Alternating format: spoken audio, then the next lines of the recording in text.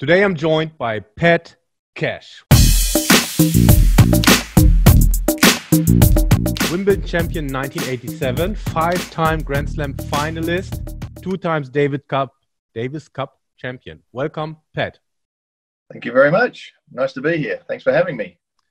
Pat, it's my honor. Normally I don't do that because I want the guests to talk about, but I have to start with a short story. I applied for a strength and conditioning position in the LTA back in 2007, 2008. I got to the second round. I was interviewed by a panel, and one of the persons on the panel was your former trainer, Ann Quinn. So they asked me questions, and at the end of the interview, they were like, "Oh, all good. Do you have any questions for us?" And I was like, "I have one question for Ann Quinn." And she's like, "Oh, yeah, what do you want to know?" And I said, "How was working with Pat Cash?" Okay. And now I have the honor to speak to you. Okay. Well, I hope she gave you a nice answer. I'm pretty sure. Pat, you have been famous for your Wimbledon climb, and I'm not going to talk about that because you probably talked about that many times. But there's also a story to it that apparently the winner has to give his racket to the club, and you changed the racket or something? Gee, I don't remember that. No, that's not true. You don't have to give your racket to the club, but they did have a museum. They were building the museum, not long after that. So they did ask me for some for the original headband, and which is in the museum. You can find that there, but I don't remember. I mean, you might be right. I mean, that's a long time ago now. It's 30-something years ago. So I do have a couple of the rackets left. In actual fact, I just found the one that I hit the winning ball with. I thought it was gone, and I found it. My friend of mine back in Australia goes, "Hey, do you want this?" And I was like, "Oh, that's the one. It's the same grip, everything." I said, "Yeah, I want that." He said, "Oh, I've kept it, and I've got your Davis Cup trophy as well." So I was moving houses and everything, and being my best friend, he said, "I'll keep them." And in actual fact, it was funny because I know a couple of years, but he said, "You know what? I had it hanging up in my garage, just sitting there, and also Ivan Lendl's racket." He said, "I said, oh yeah, I remember I got that. I asked Ivan for a racket, but it wasn't that from Wimbledon. It was later that year. I said, can I have a racket?" So I've got the two rackets of '87, and my friend said, "You know what? I just hung it up in my garage." And I said, "Weren't you worried about it getting stolen?" He said, "Listen, if anybody comes into my house and is going to steal something, they're not going to go for two old rackets that they think are 30 years old and broken strings, right? They're going to go straight for the TV or the computer." I said, "It's good thinking." He said, "They'll probably be looking around the back. If I was hiding it, then they'd probably think, oh, this is special." So he had it just hanging up there for years. I completely forgot about it. Cool. Pat, in your life as an athlete, what was your darkest moment? Gee, I mean, I had a lot of injuries. As you know, in retrospect, maybe I trained too hard. We talked about Ann Quinn. She was just fantastic. We were very cutting edge at the time of what we knew. Now, of course, 30 years later, we know a lot more about recovery, about physiotherapy, about rehab.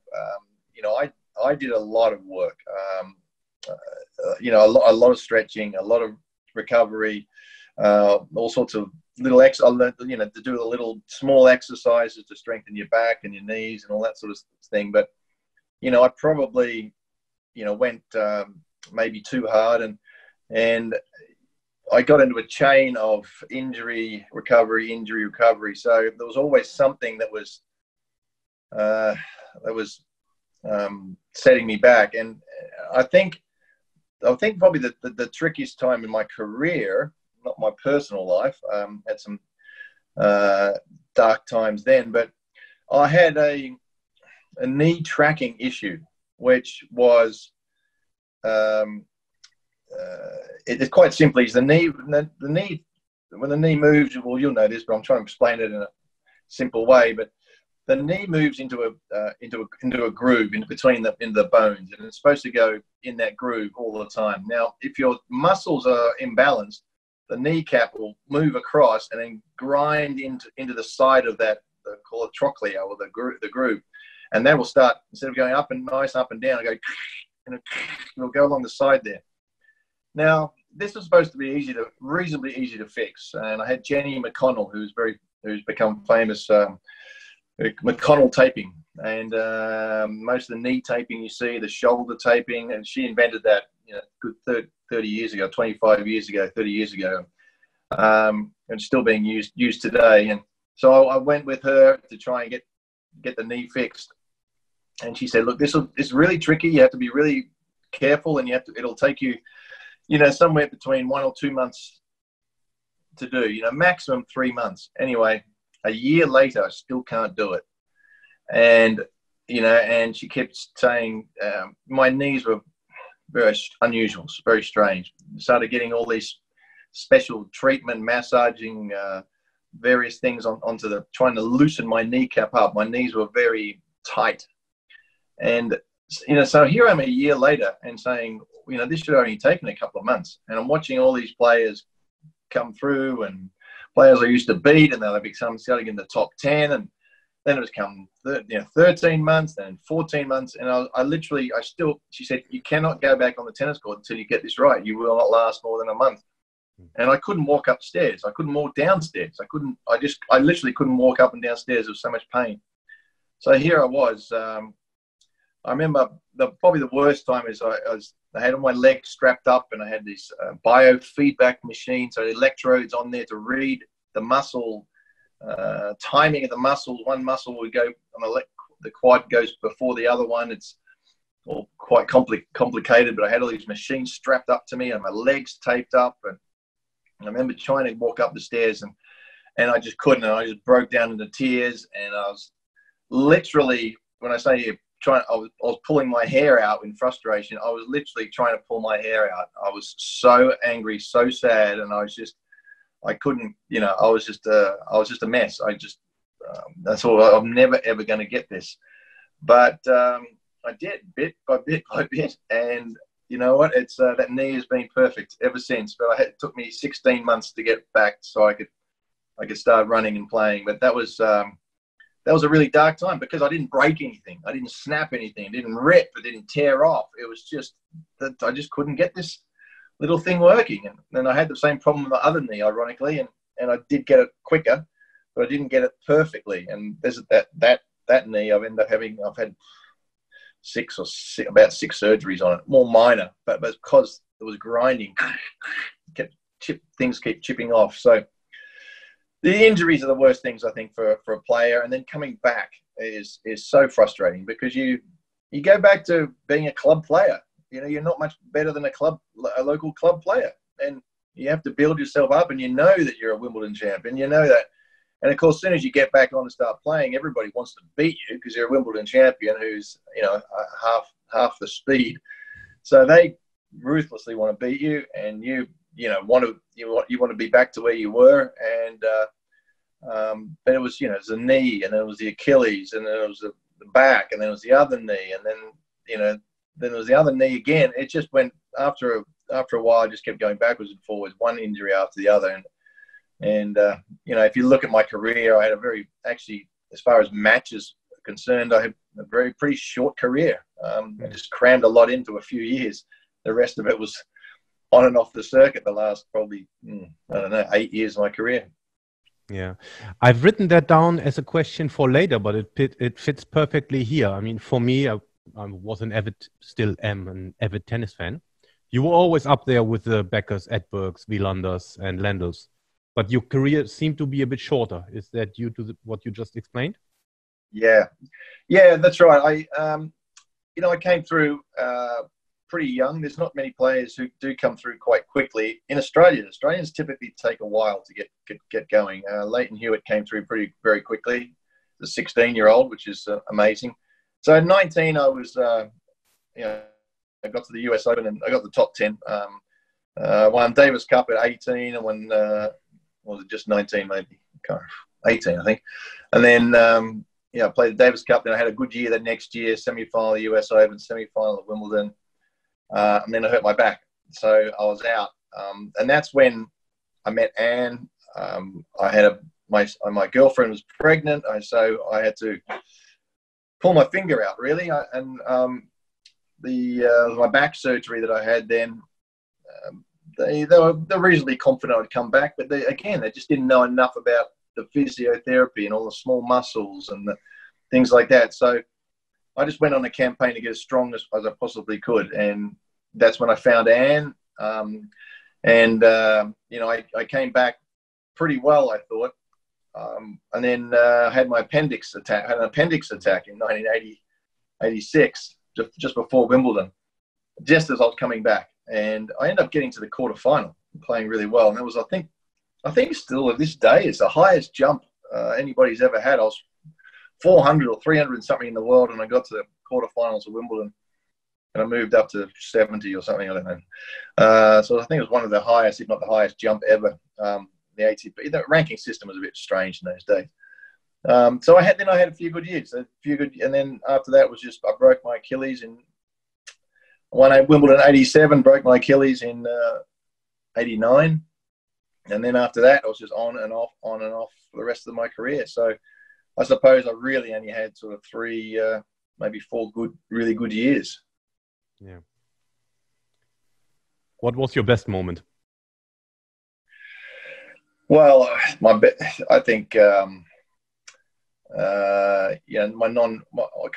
career, of course, I think, and it sounds a bit strange saying this now, but I think if you're slightly older, you're probably too young, but maybe you'll appreciate this.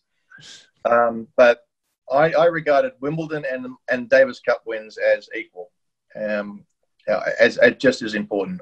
Wimbledon, not personally, of course, and I think that's become more famous. Davis Cup, unfortunately, over the last 10 years or so, within a few exceptions, a few countries' exceptions, has lost its luster. And but back in my era, there was everybody played Davis Cup, everybody, and it was as important as the Grand Slams. The first things you did in the year, you knew your Grand Slam schedules, and then you waited for the draw.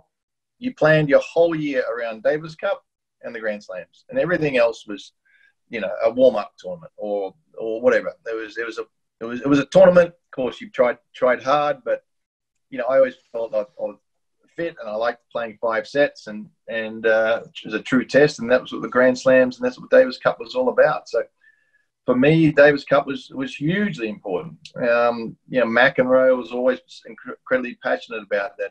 Borg as well, and then in around about the early 90s, I remember very clearly Andre Agassi.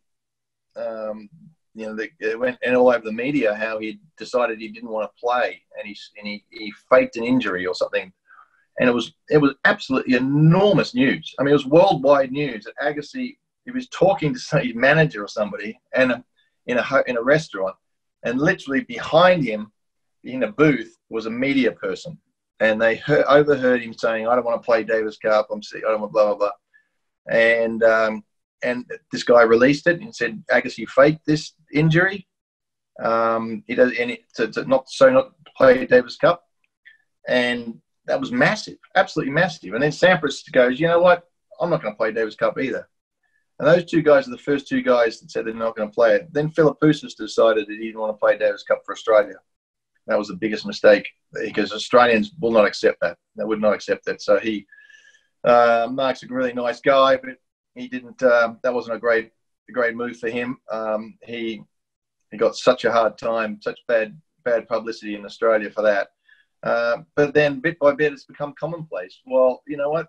It's more important for me to do my ranking, and that's what Sampras said, and that's I'm going to concentrate on myself. And we are a selfish bunch of people because we're in an individual sport, but Davis Cup is still to say Australia is massively important, and it's absolutely. I couldn't separate Wimbledon. The Davis Cup win was probably more fun because I had my teammates to cheer with me and have fun and laugh and have the dinner afterwards, and so any of those Davis Cup wins were fantastic. Yeah. And that's also, I think, where it started for you, right? In '86, you won the Davis Cup almost single-handedly, right? I mean, you won your singles and the doubles. And then '87, you came to the Aussie Open final. 87 Wimbledon, and then '88 Aussie Open final, 2 points short of the title. Yeah, that's right. Yeah, very close. Couple of good finals I played. I think the one that really got away was the '87 one at the last one at Kooyong on the grass. I played Edberg in the final. I'd beaten him in the Davis Cup a couple of months beforehand. Well, not even that, probably 6 weeks. You know, I thought I could win that one. Unfortunately, I picked up a shoulder injury along the way, and just if you look at some of the replays on the match, you can see my serving was pretty average. It was about I could only serve maybe 3/4 pace, and he jumped to a 2-7 lead, killed easily, and then I clawed my way back to 5th set, but I couldn't get it. So I felt like that was the one that got away. I just really couldn't. I was struggling on my serve. And if it wasn't any other tournament, I probably wouldn't have played. I would have just defaulted. But you can't default Australian Open final against Philander. It was I played. That was 5 sets as well. 8-6 in the 5th set, and that was a great match. I think beating Lendl in the #1 player in the world, beating him in the semi-final just took a little bit of sting out of me, and I just couldn't quite. I went to 8-6 in the 5th set. I just couldn't quite get on top of Mats's serve. He was serving really well in that last 5th set, and so to lose 2 times in a row in the Australian Open final in close 5 sets is a heartbreaker. It certainly, every time I go back to Melbourne Park, it breaks my heart. I got to be honest, but I look back at a career and you say, okay, what did I really want to achieve? And I wanted to win Wimbledon. I wanted to win Davis Cup. I wanted to win the Australian Open. And geez, I was within 2 points of achieving all my goals really in over about 3 or 4 years. So it was pretty good. Yeah. If you could travel back in time, 10, 20, 30 years, what advice would you give a younger Pat? Oh, well, again, it's sort of, I think I would have given myself some advice. I don't know if I would have listened, though. That's the thing. I think it was a bit too intense. Probably worked a little too hard. I needed to work a little bit, slightly more on relaxation, that sort of side of the game. And there's an element to, of course, you've got to be super fit. And we know more about, recovery now, ice baths, stretching, all that sort of stuff. So you're able to back up. The players can recover quickly. My day, we didn't have that, so you just kept pushing through. So, I mean, I worked unbelievably hard, probably too hard. So I needed to maybe do probably a little bit more meditation. Although I did have a sports psychologist, I did a lot of work on that aspect of my career. Then, which was just a new, it was a new part of sport, really, so sports psychology. It was just coming in, and I think that was hugely beneficial to me. But I had a lot of stress off the court. I had two young children with my girlfriend who we weren't. We were splitting up, we were separating, and that was very stressful to deal with that. And I think all that stress actually sort of, I think it didn't help me as far as staying physically strong and physically fit, and the extra external stress. And so somehow you need to be able to release that or manage it. I mean, ideally release it. Managing it, I could a little bit, but I suppose in a way I would have said, "Hey, chill out, don't worry about it." I mean, I was a world champion racket thrower and racket smasher. I mean, I was very good at it. I had it down to a fine art of how to break a racket in either one piece or a million and one, depends on how I threw it. But I can honestly say that in 20 years in the last 20 years, and I'm still playing Legends events and coaching a lot, I have not broken a racket. So, I said, chill out, don't worry about it.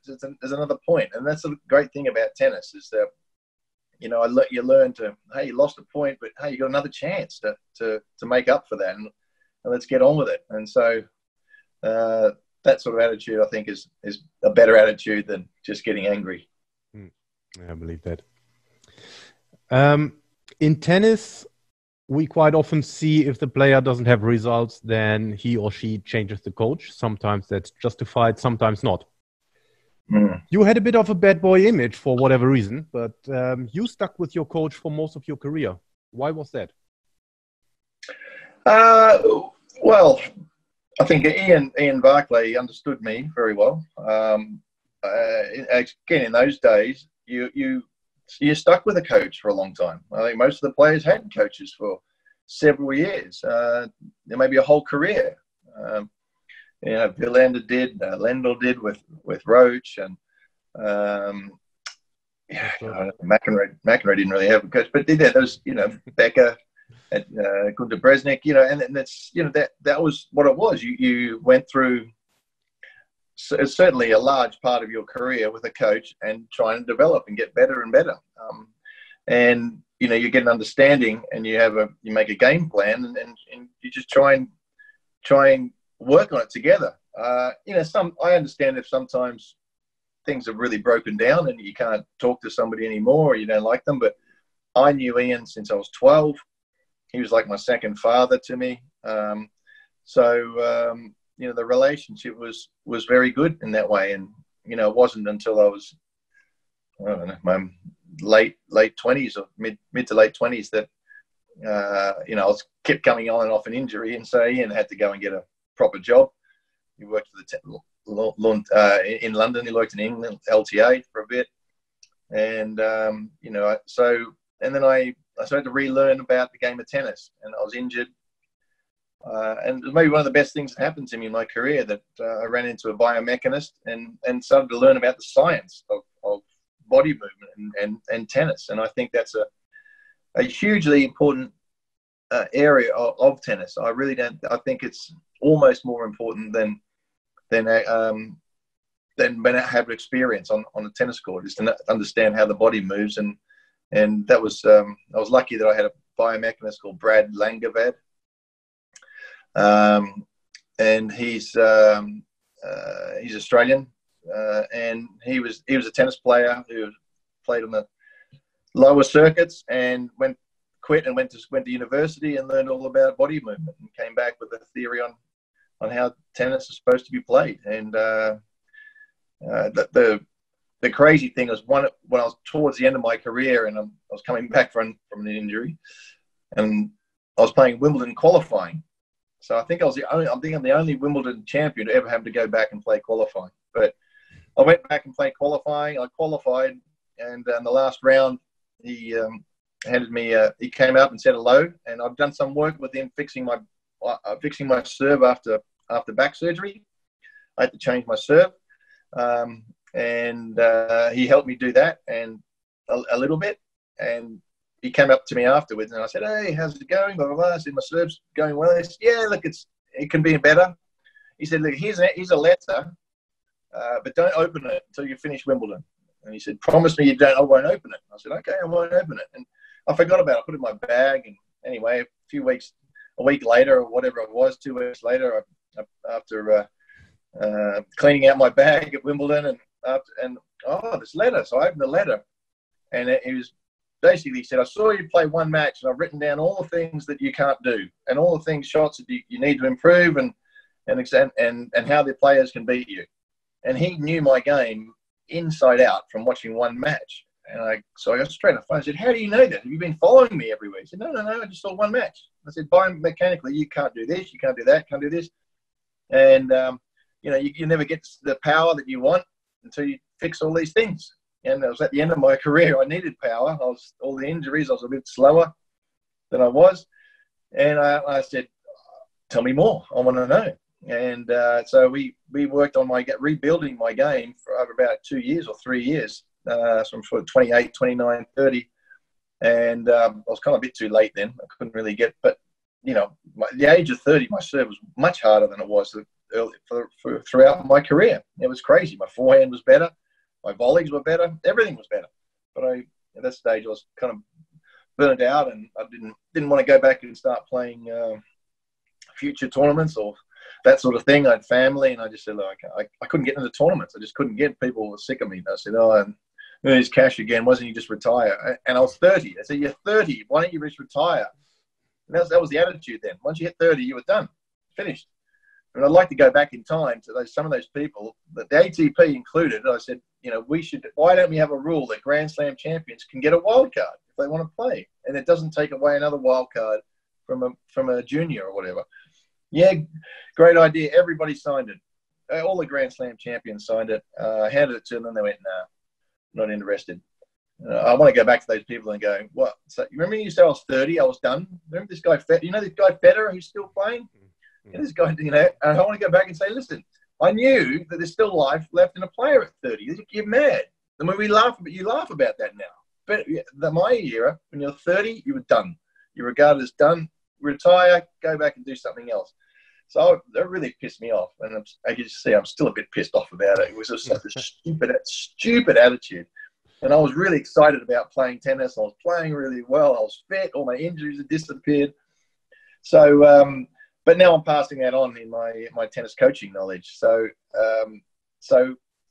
tennis coaching. I think you're a type of a manager, like you're a football manager. So you don't run the fitness session. You don't run the defensive plays, but you are involved in the fitness. You're involved in the fitness plays. You're involved in getting the players. You're managing the team or the player. The tactics, all that sort of stuff. But it doesn't mean that you actually go out and you do all the drills. You have somebody else doing it. And that's what tennis has become. And that was a team that I had. I had a sports psychologist. I had Anne Quinn, a sports psychologist. I had various people that would work with me and a physio. And in actual fact, in 1987, I had so many people on my team that I couldn't get them in the box, the Royal Box. The Royal Box. I mean, the players' box, because they didn't accept them. They said, who are these people? I said, well, it's Pat's sports psychologist, it's Pat's physio, and it's Pat's trainer. And they went, no, you can't have these people. And I said, what? I said, no, they're my people. What do you mean I can't have them? No, you can't have these people. Nobody has these people. This is ridiculous. You've got too many people. We're not giving you tickets. I went, but I have them. These are my team. I said, no, you don't have a team like that. They literally said, no, you cannot have a team of more than one person. And now look at it. They had to extend the box now. But then they literally wouldn't give me any tickets. But ended up having to find tickets around the place eventually. So, but it was obvious to me that's what the player needed. And my coach knew it. He knew various things about everything, little things, but he wasn't a specialist. So. And that's what the teams are now. They're specialists, whatever, fitness, mental, whatever. And you're the car and you're the driver as a player. Yeah. I've even seen nowadays there are teams with 2 strength and conditioning coaches for 1 tennis player. Yeah, I don't know how that works. I got to be honest. Yeah, I think there's a lot of conflict in a few of those teams. I know there is, but yeah. But, because that's the other thing, there's always stuff to learn. So a strength and conditioning coach may be good in one area, but he may not be an expert in another area. So you have to be open-minded enough. And the problem is that these certain people will talk to the players, and the politics involved in it. Some of this is crazy. I mean, I'm not into politics, but everybody needs to get on well. And somebody has a word, they don't know what they're talking about, and then there's bad blood in the team, and then you just want to say, okay, look, forget it. You go ahead and do your own thing.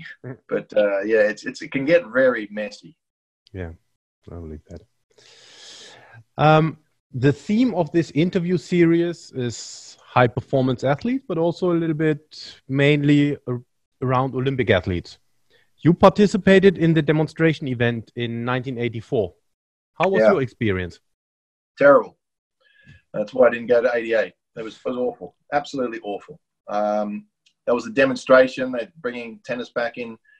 I got the what was that, 84? So I got the semi-final of Wimbledon. I came home, needed a rest, and it was the Olympics. And I said, okay, it's just demonstration sport. It was in UCLA, Los Angeles, and one of the Aussie guys went there early. I missed out the opening ceremony. The tennis was in the second week. The opening ceremony was there the first week. He wanted to go. Kind of, I regret it now not going. I think I would have really got fired up, but I was tired, so I flew over a couple of days, 3 days practice. They didn't even have. We're in a dormitory. I was meeting the two Aussie guys were in the room, small room. He had a proper bed. I had a pull-out bed off the wall, so it just flopped out of the wall, and it was like that. So it flopped out the wall. I was sleeping like that, and they had no blinds, so I was jet lagged. So the sun would come up at 5 o'clock. There was no blinds. There was no toilet. You had to walk down there to the toilet, and everybody hated us because we were pro players. They were still amateurs, so nobody liked us tennis players being there. What are you doing there? It was absolute shambles. And I said, screw this. I'm not going to Seoul. This is shocking.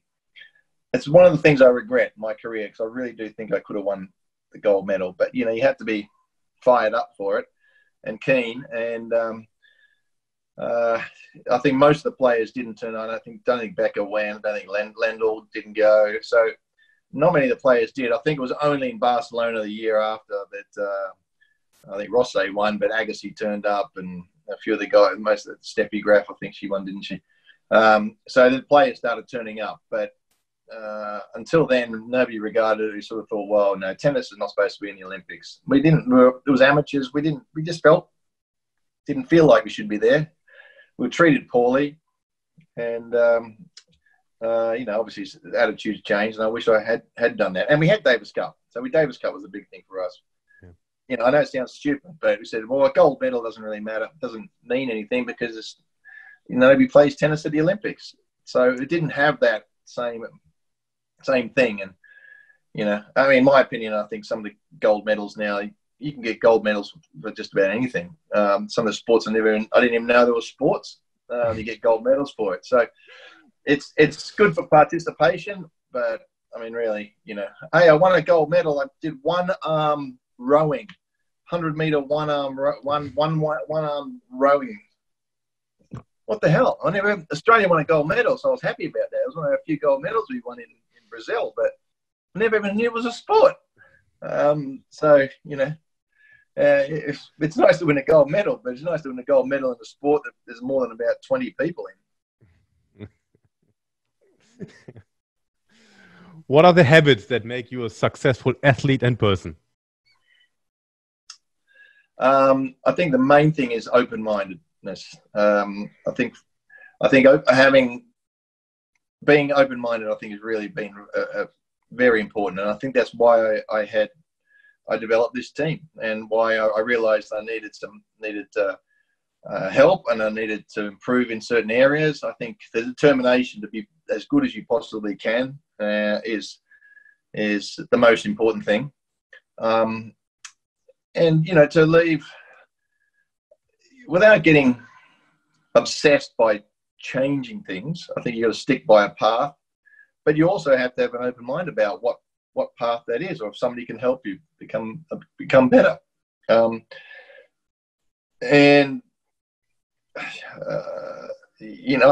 think the goal to strive and be the best, is a good way, because it's, I suppose, you're never fully satisfied, which is one of the disappointing things, because you've always got things to improve. But it keeps you away from slightly goal-orientated success. So, in other words, you're always looking slightly down the path and saying, well, I'll play better next week. I'll work on this week. Yes, Wimbledon time, but I've got things to work on. If I can do that, the results will come. And I think, using the sports psychologist and having that sort of attitude of setting the point up well. That was what we did in a lot of during the Wimbledon. During that couple of years, I worked with a sports psychologist. Was having a plan to set the point up and try and finish it off. It wasn't about, hey, you're going to win. It was about, if you can set the point up well, if you can do this and get into the position, get yourself into the position where you can finish the point, and you can do that enough times, then success will come. And so, and that was great, because you go up and you'd be serving for the match, you'd be serving for Wimbledon title, you'd be serving for a big tournament. You go, okay, here's a challenge, right? I've focused. We've become aware of this issue. This is a goal of mine, to be able to serve 3 first serves in. I want to get my first serve in when I'm serving for a match. And so we're not thinking about, okay, love 15 or 15 all or whatever. Not thinking about the point. Just thinking, okay, I'm going to get first serve in. That's all I want to need, and everything else will be automatic. As serve volley, as we served and we ran to the net, and then everything was reflex. So, we were focused on certain things, and if you could apply those and do those well, then there was a good chance that you could walk away with the victory at the end of the day. If you didn't, you would lose. It's as simple as that. And so it wasn't all about. It was about finding a goal, finding something that you need to improve on, and improve on that in that day. On that day, everything comes together. Yeah. So focus on the process, and then the results will follow. Yeah, I mean, it's good to have goals. There's no doubt it's good to have some form of goals. And you know, if you ask a young athlete or whatever, they say, hey, what do you want to do? What do you want to be? And every kid puts their hand up. I want to be number 1 player. Well, it used to be always, I want to win Wimbledon or whatever. Now it's, I want to be number 1 player in the world, whatever it happens to be. I want to win a gold medal. I want to win the championships. I want to be playing the World Cup. Okay, great. How are you going to do that? I don't know. Right. Okay. Well, if you're going to be a football player, can you kick with both feet? No. Well, how are you going to be the best champion? So what do you think? Do you think you should maybe kick with your left foot as well? Okay. So you've got to have a plan. Okay. Well, let's go and work on your left foot. Let's work on your crosses or your backhand or whatever it happens to be. So, it's good to have little goals, but I think goals are having a big, just random goal is kind of pointless, I think. Yeah. There's a question I've written down. Again, I was a young boy. I was following tennis, and there was in Germany, in where I used to live, there was in the biggest tennis magazine a 3-part series about you. And apparently there was some fitness testing done by Australian Institute of Sports, or something like this. And you had to do tests. And apparently there was one test you didn't come out on top compared to all the athletes in Australia. And it was the beginning of 5-meter sprint or 10-meter sprint. At the end of the day, you ask if you can redo the test. Is that story true? Not quite, but what we did is, with Anne Quinn, we did pre-season to get an idea of where I was with my fitness. So we did a pre-season. So that would have been in December, the Australian Open being in mid-January. So it was mid-December. So we get a baseline of where I'm at and what I need to do. So we did sprints, we did the fat test, we did max VO2, which is the speed endurance, hamstring quad test, power test with bike and various things like that. And one of the some laser beam here and then laser beam at the other end. So we went on the course. We did agility line test as well. So there's a whole bunch of things. We spent a whole day at one of the institutes in Melbourne, actually. And I did the 10-meter sprint. So it was basically like the first, second day of back in training. And it was fast. We do 2 or 3 tests, try, and then you move on. And it was fast. We knew it was fast, and they said, "Wow, that's the fastest we've seen here at this institute." It was a Victorian institute; it wasn't worldwide or Australian. And I did all the other things. I was never incredible endurance. I was more of a speed person. So the endurance was always something I needed to continue to work on. But the speed I was good at. And as it turned out, afterwards, a few days later, they said, gee, we've last around in Australia. That's the fastest we've ever seen in Australia, 10-meter sprint. And Anne was like, oh, wow. And so she went around and asked around the world, and they said, that's the fastest we've ever seen anywhere in the world, the 10-meter sprint, which is a pretty standard sort of test. So as it turned out, that became a bit of a challenge for other athletes. And the Australian field hockey goalkeeper beat it a few months later. I believe, or 6 months later, maybe a year later, he beat a goalkeeper. And I thought that you run out and you got to stop that on a field hockey. I can't remember his name now, but that was my first day of pre-season, so I figured I got a bit faster than that. So and when Ben Johnson won the Olympics, when he's on his drug testing got banned, but he's famous for jumping out of the blocks so quickly, and my 10 meters was actually faster than his 10 meters, and I didn't have any blocks to push off. So I was very quick over a short distance, but I struggled, the endurance. At school, they used to give me a cross-country race, and I was like, oh, no, please. I used to start off winning. I won the first 100 meters and then ended up about number 50. Yeah. Do you have a morning routine? Yeah.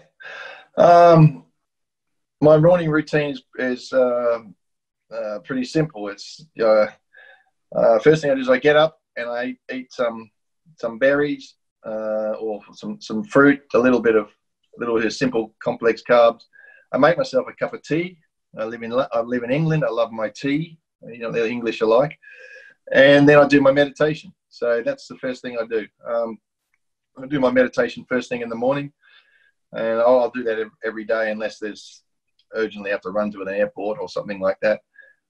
So that sets my day up. And I think that's very, very important. I also I'm doing a sports psychology program at the moment as well. And I'm going to be a mentor in that. But I also follow closely a thing called A Course in Miracles, which is non-religious, really, sort of Christian based, but they call it sort of the New Bible. But as I said, it's non-religious. It's completely non-religious, but it's almost like it's kind of similar to I don't know, Marcus Aurelius, who's a famous Stoic, and he had his book of meditations. Yeah. And it's sort of like that. It's a daily type of meditation and things to follow. And as I'm talking to you now, all these reminders are popping up on my screen to do certain things. You remind yourself throughout the day of things that you have to do. So it sort of keeps your head on your shoulders, shall we speak, and so to speak. And it's very, very appropriate in this weird situation we have in the world at the moment. And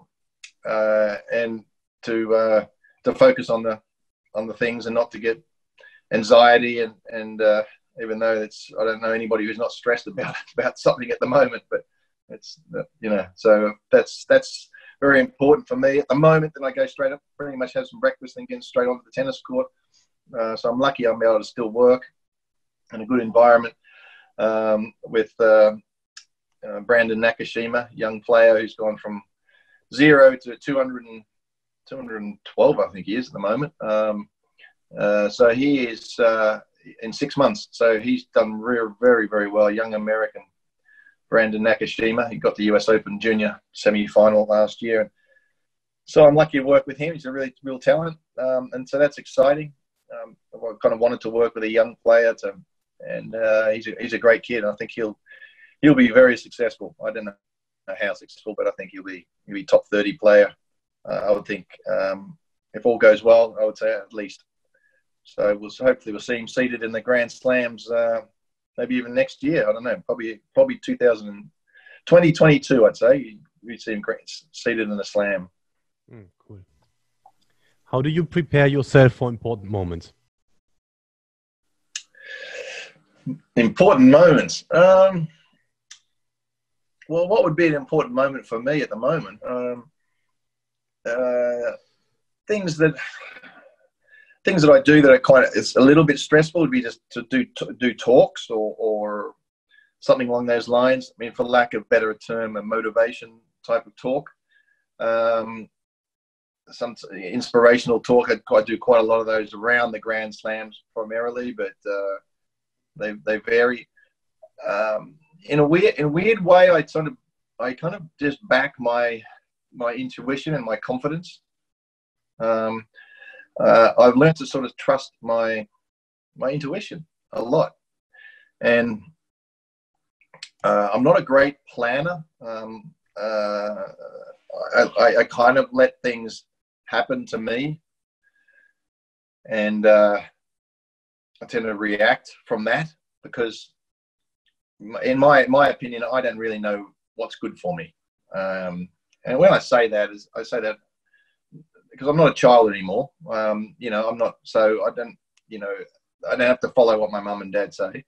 But in this weird, crazy world that there is, I don't think anybody really knows what's good for them. We sort of follow a path of what we're being told we should be doing, whether that's having a job, having a family, doing this and doing that. That's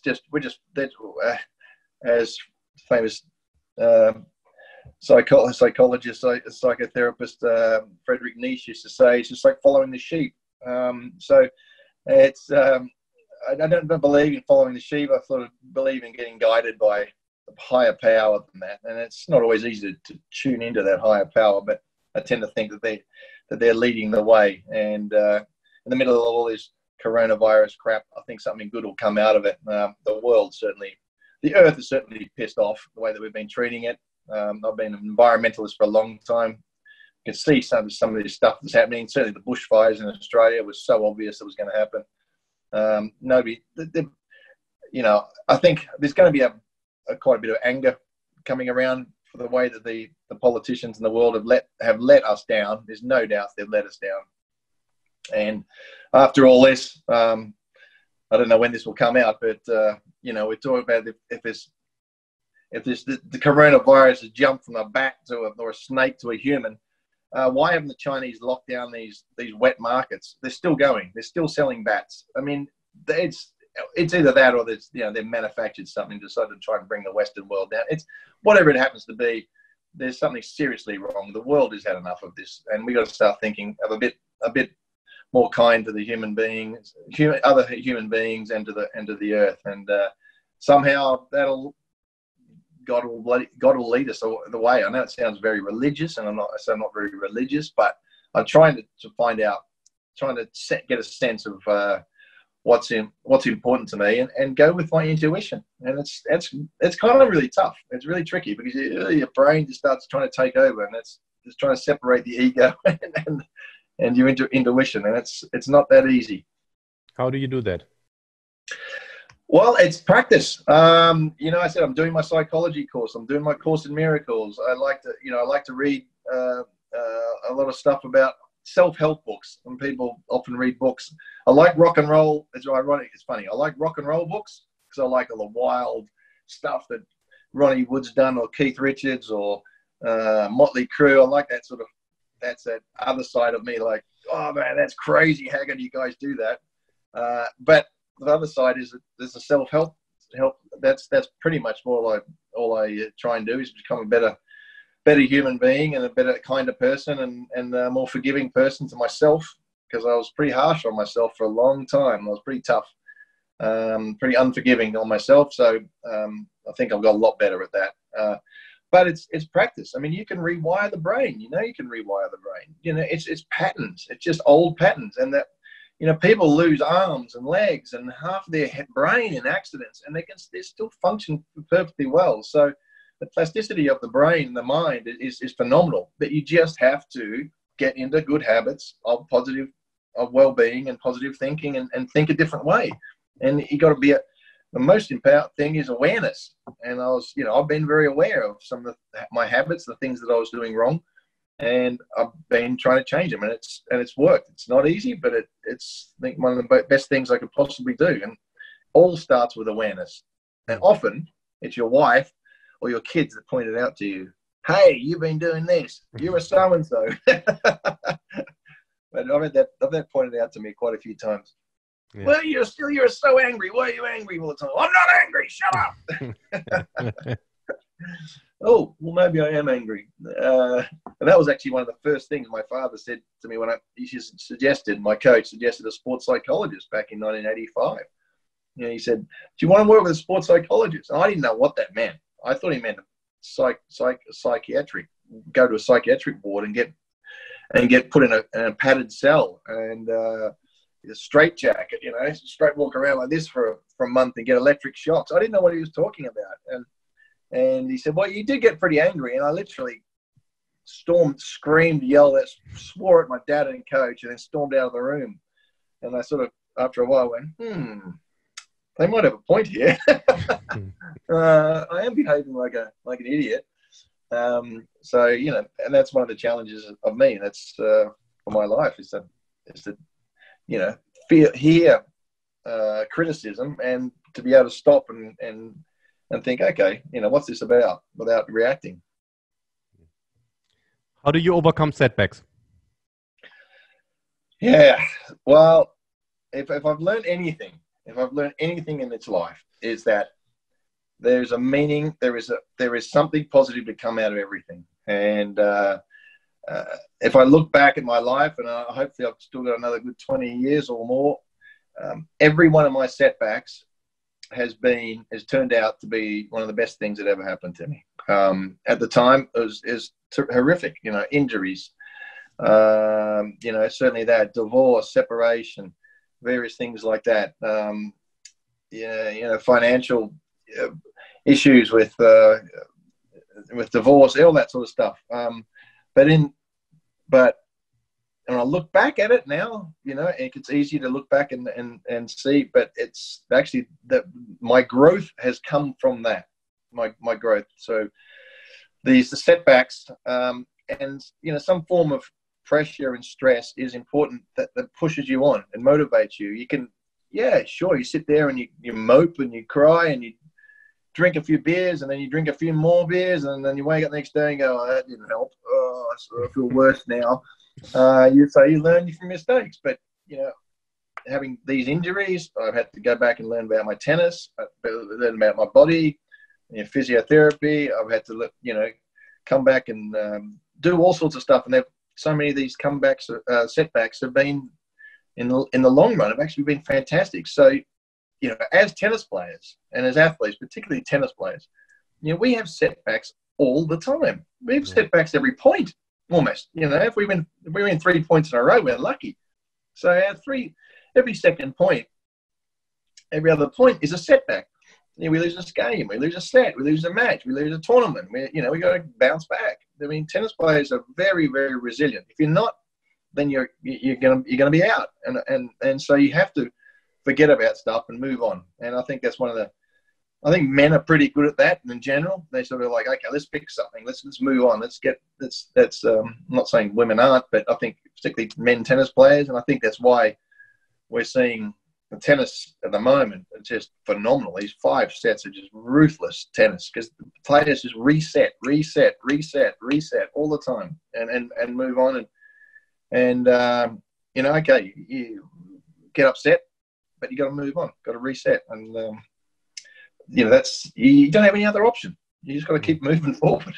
Yeah, I saw that in an interview you gave that in '84 in the US Open semifinal, you were 1 point away from making it to the final.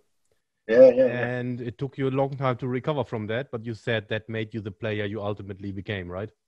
Yeah, I didn't even think about that one. Yeah, that's right. I had on Super Saturday, the original Super Saturday. Yeah. I lost the Lendl 7-6 in the 5th set and had a match point and hit a very good volley. I thought when I hit the volley, I'd won the point. And Lendl chased it down and hit a perfect lob over my head. Saved the match point, and then I served an ace the next point, which got called a fault.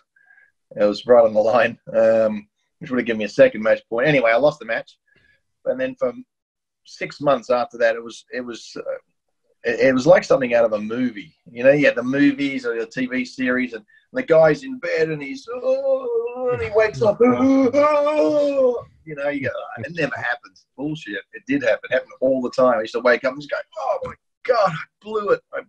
That was my only chance. And you just don't know as a young player. You don't know if you're going to get another chance. And for a long time, because I got injured that next year, for a long time I thought that was it. That was the end of my career. That was the highlight of my career. I had a match point and I blew it to get to the US Open final. But it gave me so much determination to beat him and just to be a better player. It also gave me confidence to know that I just about beat the number one player in the world at the age of 19. So, but it did really fire me up to get going. So that, followed by a back injury, followed by a child on the way. There was one horror after the other. Oh my God, I lost that match. I blew it. Oh my God, my back's gone. I don't know if I'm going to come back. I've got a child on the way. You kidding me? I've got a child on the way. I'm only 20. These setbacks all the time. And what you sit there, you can mope, or you can get off your ass and do something. And hell, I got off my ass and I've worked my butt off. And I got the right people behind me. I got a sports psychologist. I got Ann Quinn. Got my coach. I said, hey, let's do this. Let's be the best that I can possibly be. And that's still the rule that I follow to this day. Yeah. The next question is a bit of a difficult one. Part of what I'm doing this series here with high performers is also to show quote unquote normal people that high performers face similar challenges as normal people. You were the Australian next big thing and you had it all. And in your book, in your biography, you bravely talked about mental health issues. Is that something you can talk about? Sure. What I want to get at is like you were in a situation like where everyone thought like you have it all, right? You living the dream. But at some point you had mental health issues. How did you recognize something is wrong?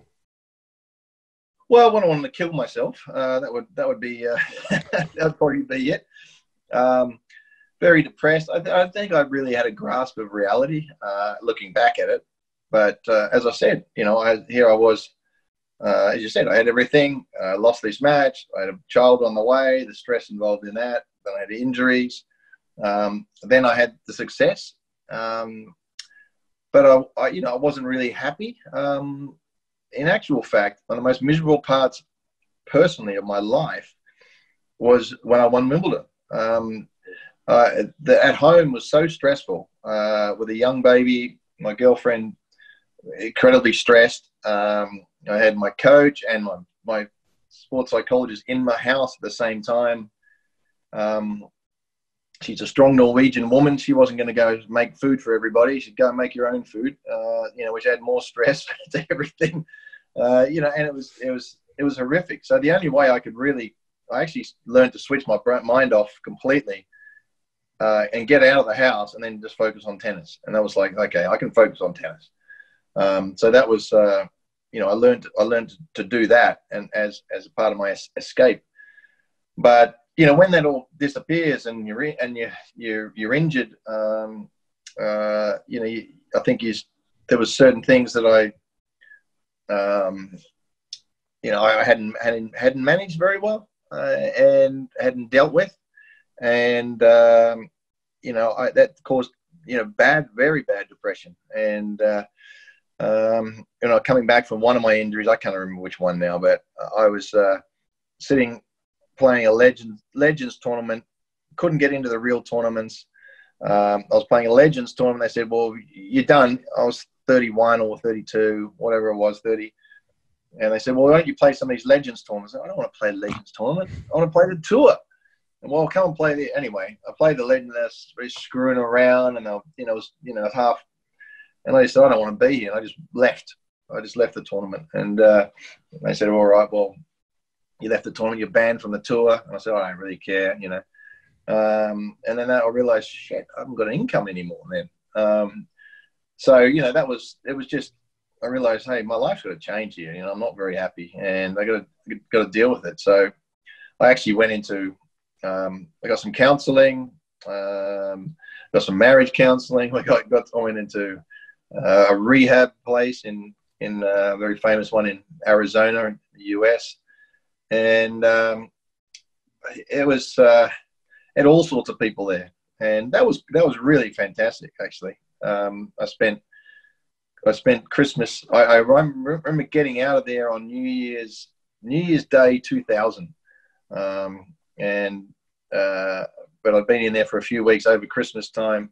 I met all people with all sorts of real big problems. I mean, I thought I didn't really have any problems, but you know, just some of the things were horrific that happened to these people and the issues that they had, and I felt quite actually normal after that. But I also had the determination to, you know, somebody giving me a game plan. Hey, yeah, if you follow this, if you do this, you'll be okay. And some of it was going to meetings and counselling and all that sort of stuff. So I followed that. And then somebody gave me some advice. I kept an open mind about it and asked for help. I mean, it's very hard to ask for help. I didn't think I needed to ask for help. But, you know, that's one of the toughest things to do, is really to ask for help. And that was a good thing I did, and it was provided to me. And so, again, I got a bit of a game plan. Some people who are way smarter than me. Hey, listen, if you follow this, and it's something that I continue to follow even today. You know, I get up and do my meditation, and that's a massive part of that. Yeah. Who's your role model and why? Who is my role model? Oh, gee.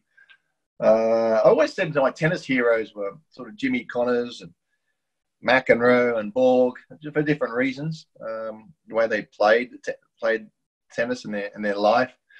I've always had great admiration for people who are servants. So servants to the community or people. You know, Mother Teresa sort of person. You know, Gandhi. These type of people. I've great fascination in them. No more so than Jesus. I said again, I'm not really religious, but I just have a lot of respect for these sort of people. And I think that's a great. I think the older you get, the more you want to give back. You're doing that with your podcast. I think it's something that you want to do, and I think it's really very rewarding. So I have great admiration for people who do nothing, do a lot for no reward. I mean, how they do that, I don't know. Whether that's people who, you know, work at old people's homes and donate their time and things like that. I mean, they're fantastic, and they'll never get any thank you, you know. And you know who don't get the thanks? Hardly any get any thanks. And I think the most amazing people is, and people throw this term around a lot. There's just like, you're a hero. I said, I'm not a hero. I'm just a tennis player. You know, or Federer is a hero. Nadal, yeah, he's a hero because they've got skill that people don't see, and it's an amazing skill that everybody wants to watch. But the real heroes are the the mother of three, single mother of three, who are putting their kids through school and getting up and somehow putting food on the table. They're the real heroes, you know. And I just, I think that's just absolutely brilliant for people to do that. I mean, and what thanks do they get? They don't get anything. They just get a kid screaming in the end of the day. They don't want to go to bed. And they get a kid screaming. Wake up in the morning, don't want to go to school. What thanks do they get? They get a husband who doesn't want to give them any money. It just goes on. What thanks do they ever get? They don't. They forge on, and that's some great strength. But again, that is giving. So it's amazing what rewards you can get from actually giving, and it doesn't always come. I have a lot of charities. I like doing that, but there is years where the charities that I've founded or I'm involved in, they call me up. They say, "Can you come and do this?" And I just sometimes I just say no. I just don't have the energy. I just don't have the doesn't. And then the next year I do 10 things. So it doesn't always. Sometimes it's a drag. You force yourself, and I think we as humans we really got to think of what is sacrifice. We're not supposed to sacrifice. I don't believe we're supposed to really sacrifice, even though everybody points to Jesus on the cross or whoever, was sacrificed for us. That's just all a whole mixed up thing that's going on in our psyche. God doesn't want us to sacrifice, but there is certain things you have to do. You have to wipe. If you got a baby, you got to clean it. You got to do these things. But you kind of enjoy that. I mean, wouldn't say I've ever really enjoyed changing any of my 4 kids' nappies, but I did it, and there's a time I spent with them I really enjoyed. Yeah, believe that. There's one question I wanted to ask you. I didn't know any better place to put it. I enjoyed the way you played tennis. I always supported you, whoever you played. There was one match I supported your opponent, the Wimbledon quarterfinal in 1988. Boris. There was a moment you ran for a drop shot. You tumbled over the net. Then Boris thought it's funny to tumble over the net. Yeah. From your reaction, it seemed like you didn't think it's funny. No, I did not think that was very funny. Yeah, I was defending Wimbledon Champion then, and that was it's a tough, it's an honor to be a defending champion, but I was certainly not in great form then, and I managed to get through to the quarterfinals somehow, struggling along. But I didn't really felt I had any chance to beat Boris if he was playing the way he was. I get to say that, I get on well with Boris now. I like him. And it was always my belief that you're always friendly to your opponent. And at least you're in the locker room a whole bunch of the time, and you always say hello and you're friendly and respectful, I think. I think it's a few things that Boris said, and Lendl as well, said about me personally. I was a young father, and they had no idea about being a father or anything, but they were very critical about, my game and how I'm dragging my family around the world and stuff like that. And that was really not very nice. Though I was respectful to Boris, I don't think I didn't really appreciate him saying that. And so here I was, at Wimbledon quarterfinal and just hanging on. He was beating me, and everything seemed to be going wrong. And he hit a ball that just dribbled off the end of his racket at the net, and I chased in and I said hit the ball, and then tried to go into the net, and eventually I couldn't, and I was holding this, just balancing, and eventually I fell into the net and fell over the net. I thought, oh no, I just lost the point.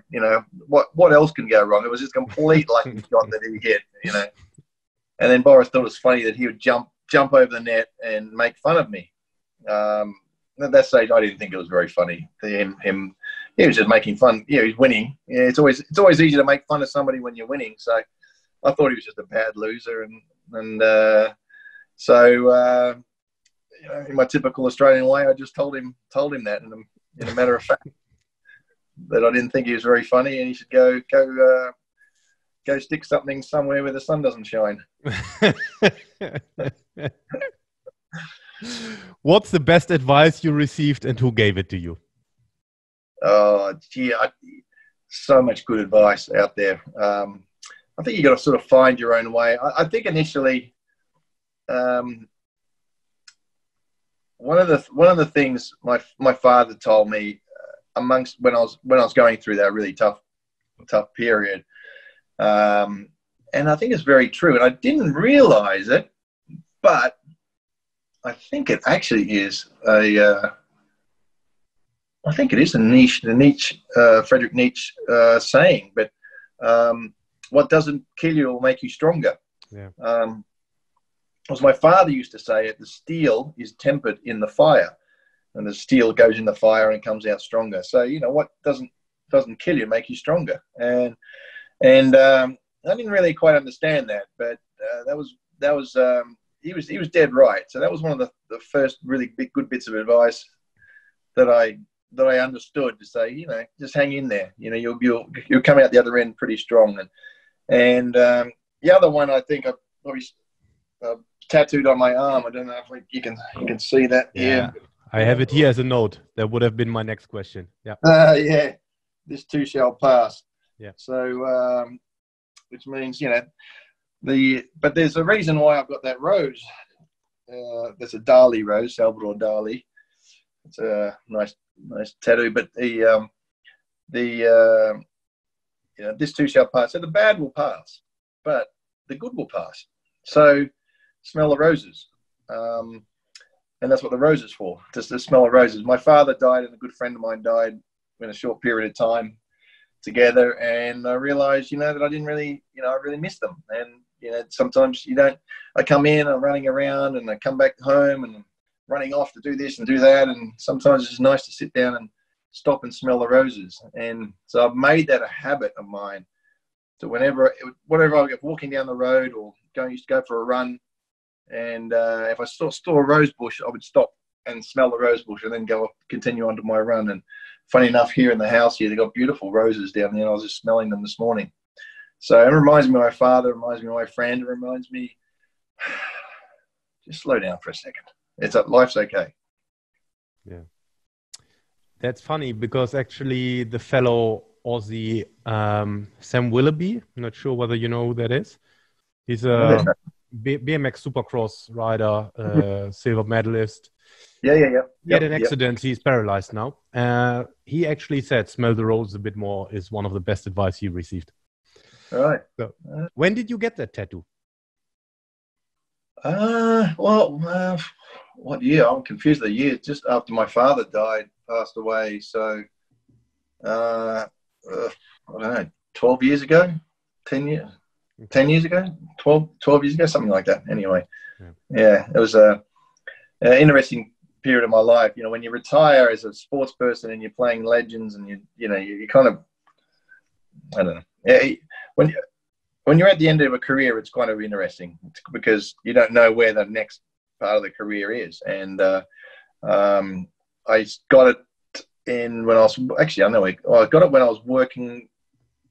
And it was after I was working with Philippoussis. So Mark Philippoussis. So I started getting into coaching and really enjoying that. And it was an interesting time because coaching is a different skill set. There's no doubts about it. You can be a good player, but you may not be able to communicate. And so that was something I needed to learn to do, is communicate as well. Yeah. Back in the days, how did a typical training day look like?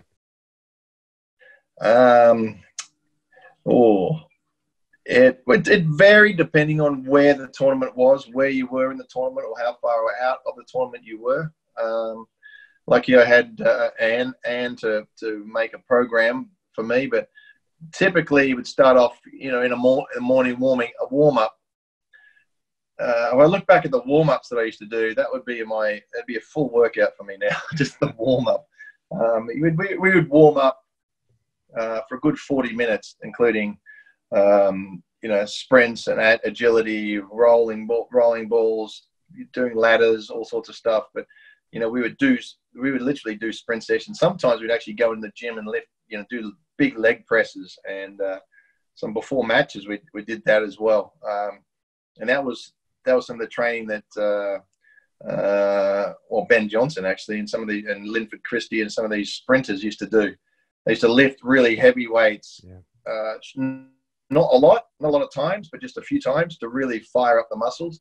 So we used to sometimes go into the gym and push these massive weights, leg weights and various things, and then go on the tennis court. And the tennis court session would be, I'll do probably 2 in the morning, 2 hours in the morning, 2 hours in the afternoon, followed by some form of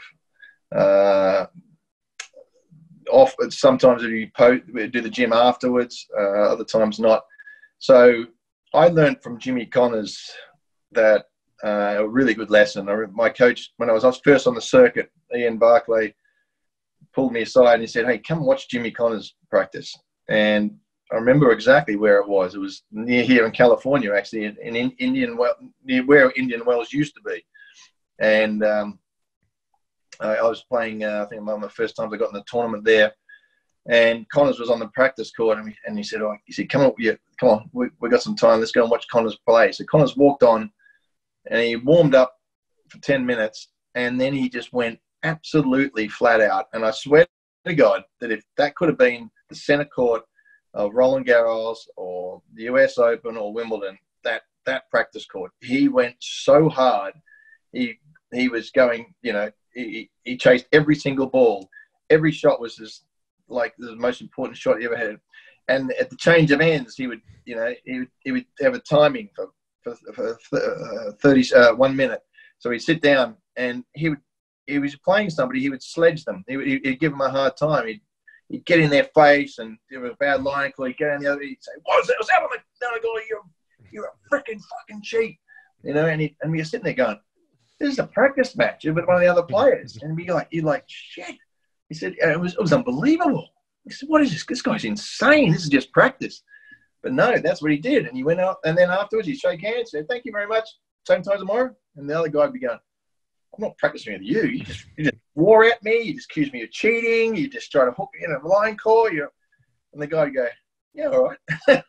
And he would train unbelievable. So my practice sessions, when I trained 2 hours, you'd walk off the court and you'd be absolutely dead. Then it'd be non-stop, 2-on-1s, really hard work, practice matches, and then you do it again in the afternoon. So there's no time to mess around. There's no time to sit and chit chat. Anybody can play for 4 hours. If it's half the time you're not running and you're talking and you're changing ends for 5 minutes, what's the point? There's no point whatsoever.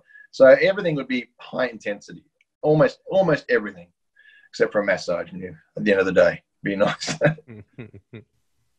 Good. We're coming to the end of the interview. I would like to do something which some people call a lightning round. I ask a question, you give a quick answer. Oh, okay. Your preference, Kooyong Stadium or Melbourne Park?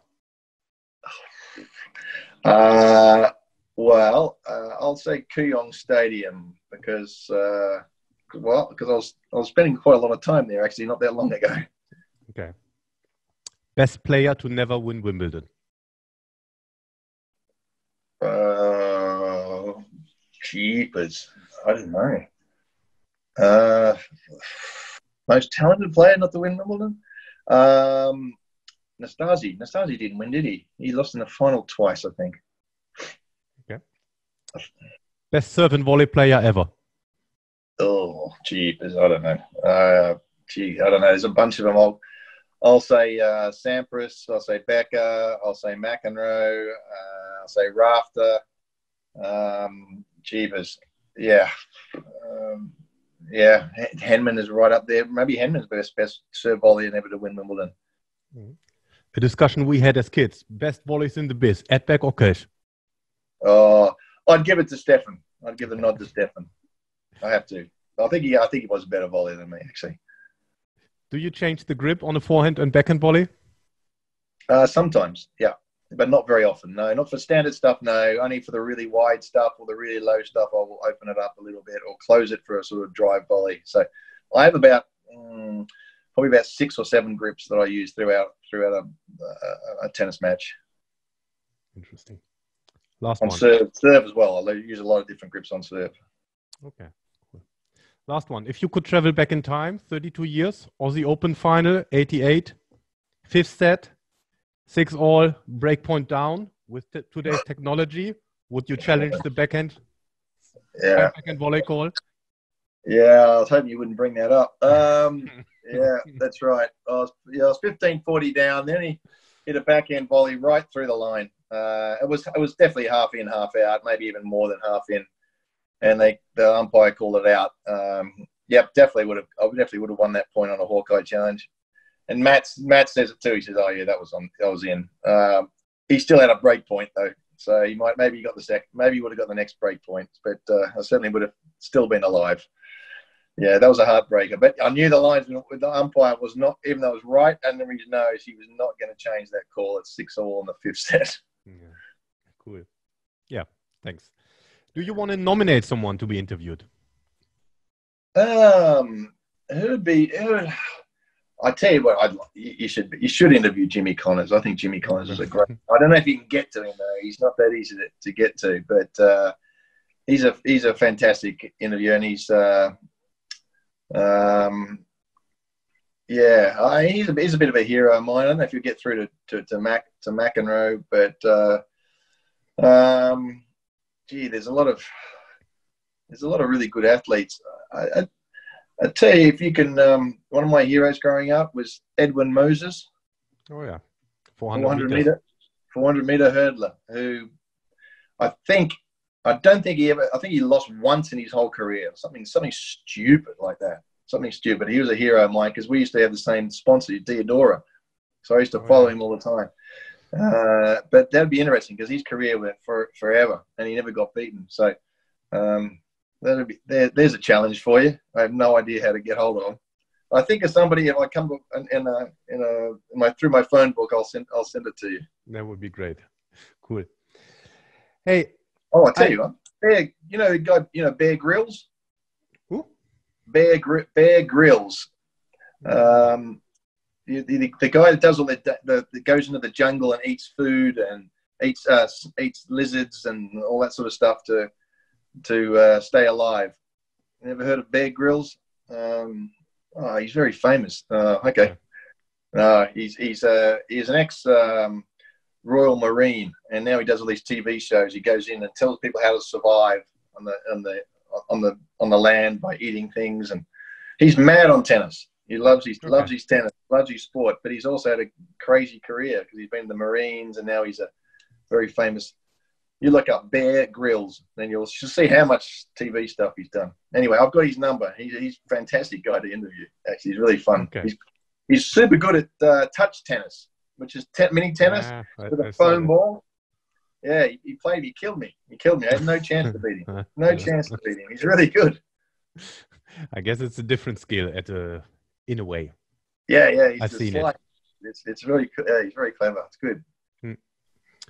I listened to the podcast you were on at the Howie Games, and you mentioned you want to raise awareness for the situation of the indigenous Australians, and you are involved in a philanthropic project at this moment. Tell us more about that. Yeah, the Australian indigenous community. I'm involved in I suppose supporting one community who many Australian indigenous people are some of the poorest people, certainly the poorest people in Australia. Have had a really tough time. They have been treated very, very, very badly by the Australian government.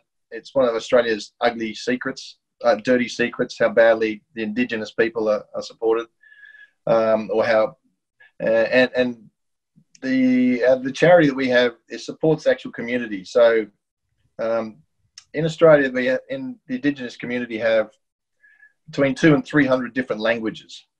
So at the moment, they're sort of all lumped. A lot of them are lumped together, depending on which part of Australia. This is in the central of Australia in called Alice Springs.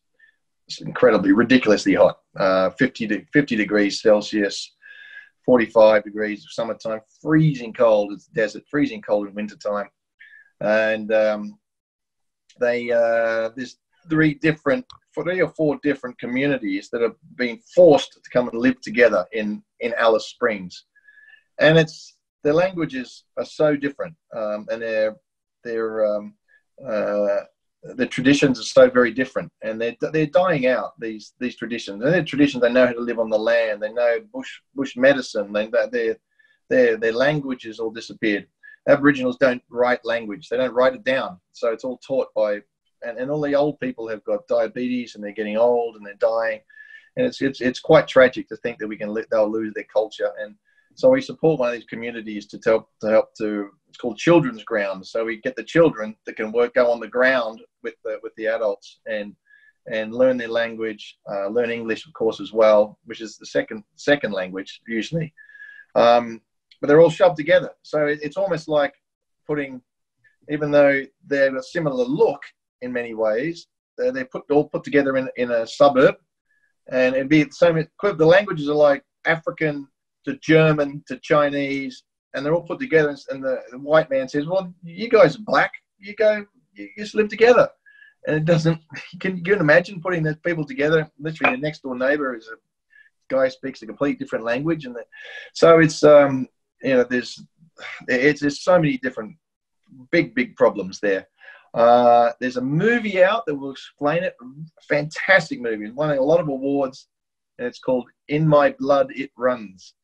And I recommend anybody who's interested in what's going on in Australia, or doesn't quite understand, as I'm still learning myself, about the indigenous communities around the world. We're talking about the same in everywhere, in Alaska and even in Norway. A lot of indigenous people, Polynesians, and and throughout Asia, they have a lot of the similar problems.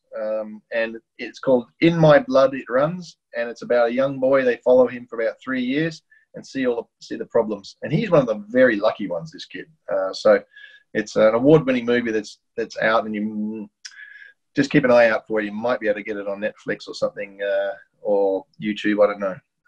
Soon enough. It's only kind of just come out, so maybe wait a few months. Yeah. Okay. Yeah, I wasn't aware of that situation until I heard you talking about it, and then I looked into it. I was always It's horrific, actually. It's really horrific. Yeah. Again, excuse my ignorance, but I was always under the impression this whole Katie Freeman story around the 2000 Olympics was some kind of reconciliation. Yeah. But, apparently. Yeah. No, I didn't know either. No, it's I feel very ignorant as well, and that's why I tried to help. In actual fact, one of the projects that we did to support in the community, the lady that's called the Aranda people. That's the name of the community, the Aboriginal community. She owns, it's her land, the Alice Springs. And Alice Springs is it's a capital city. It's a smallish town. It's 30, 40, 50,000 people in the middle of Australia. And there's casinos everywhere there. And she lives on a bit of land in a caravan. It's got broken windows. And if I showed you a photo, you wouldn't believe it. There's sheds that would look like not as good as what you would see in your backyard in Holland or Germany, that would hold your lawnmower on your shovel or your tools. They kind of looked like that. And that's where they live in freezing cold weather. They have no water and no electricity, and it's their land. And the white man wanted them off the land so they could put, I think, solar power or do whatever they want to do, build a hotel. And she said, "No, I'm not leaving. This is my land. I'm not going to leave." And she's fought for 40 years, and she finally got water. She's finally got water now. Now, that is against all human rights, is not to provide water. But this is not this is common around Australia, that they do not have water, they do not have electricity. A basic right, human right. Australian government have been breaching human rights laws for decades, and it's still going on. But finally, we've got official approval that she can have a house, she can build a house, and she can have water. Can you believe that? 40 years, and this is her land. She's had it for those people. Her people have had that land for 50,000 years. 50,000 years. White man comes on and says, "No, that's not your land anymore." It's insane. It's absolutely insane. But this is what happens in Australia. We have a big. I don't see any other way of calling it other than racism. That not everybody, of course, but there is a big strain of racism through a lot of Australian politics. What else is going on at Pat Cash Live at this moment in time? Oh, gee, I don't know. Trying to survive, really, I think, at the moment. But, I think some of the interesting things for me is that I'm doing this psychology program, and I will be actually decided to go and teach it online. We'll go with the founder and the teacher, and I'd love to tell you about it at some stage later. And it's quite broad, but we're going to simplify it a little bit for athletes. So okay. So certain principles that we will have that I think will be very good for athletes. So I'm looking to get that up and going, in the next 6 months or so. So hopefully we're not still locked up in 6 months' time. Gee, I hope not. That'd be terrible.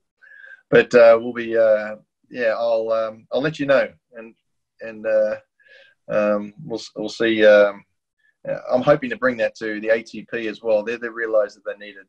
They haven't really got.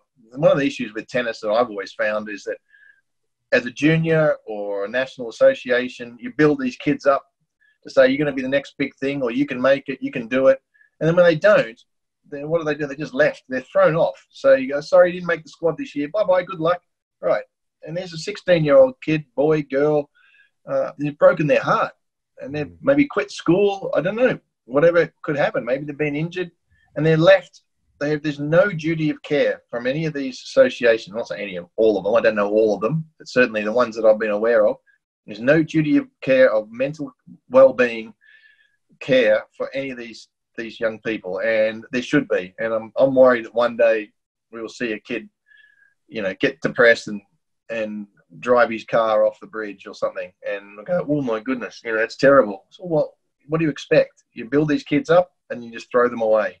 And that's the tough thing about sport. If you're not up the top, you're sometimes discarded. Yeah, so I'm looking to bring some form of simple, basic,